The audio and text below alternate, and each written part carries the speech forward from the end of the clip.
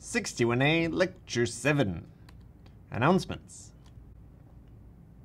You can still draw environment diagrams automatically with tutor.cs61a.org. This does bring you to a special version of Python Tutor, not the same one as pythontutor.com or .org, and so you should use this one in order to get the right diagrams. Homework 3 is posted. It's due next Tuesday. It should be excellent prep for the midterm exam next Thursday from 8 p.m. to 10 p.m. in various locations around campus. If you have a conflict, you need to fill out the conflict form today. We will have a midterm 1 review guerrilla section where you solve problems and get tips, as well as a CSM midterm 1 review on Sunday. So this one's on Friday, which is tonight at 7 p.m. in Dwinell and Hearst Annex. This one's on Sunday in the evening, and the exam itself covers content through Chapter 1, except for the few parts that we didn't talk about. If that's not enough to keep you busy, we now have a completely optional HOG strategy contest, which will be due the Monday after the midterm. It's optional. If you don't want to think about it, don't think about it. If you do want to think about it, I strongly encourage you to participate. But realize that this has nothing to do with required work in the course. It's just for fun. So, the game rules are the same as the ones in your project, except for there's a new one, Time Trot. A turn involves a player rolling dice, and each turn is numbered, starting from 0. If a player chooses to roll a number of dice k on turn n, and n mod 8 equals k, then the player gets an extra turn immediately after the current turn. However, a player cannot get an extra turn immediately after an extra turn. And here's an example.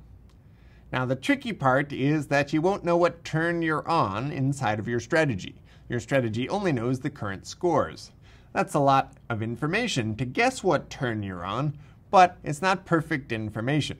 So one challenge, if you want to play this game well, is to try to guess how many dice you should roll in order to plausibly get an extra turn. Here are some more rules for the contest. You can submit in pairs. You submit one entry and tell us who your partner is on OKPie. Note the slight rule change that I just described. Your score for the contest is the number of entries by other people against which you win more than 50.00001% of the time. So basically, you get a point every time you dominate somebody else on average. Your strategy has to run fast. If you write a strategy that runs slowly, that's no problem.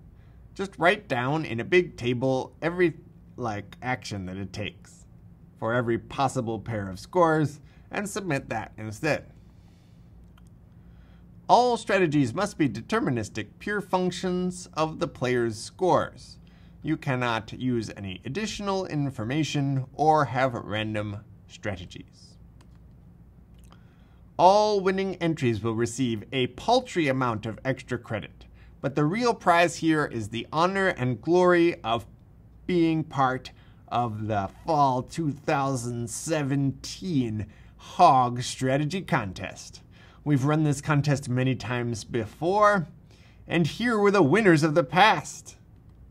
In 2011, 2012, 2013, 2014, 15, 16, and what about Fall 2017? Well, your name could be on all future iterations of this slide as long as you win the HOG Strategy Contest. Good luck.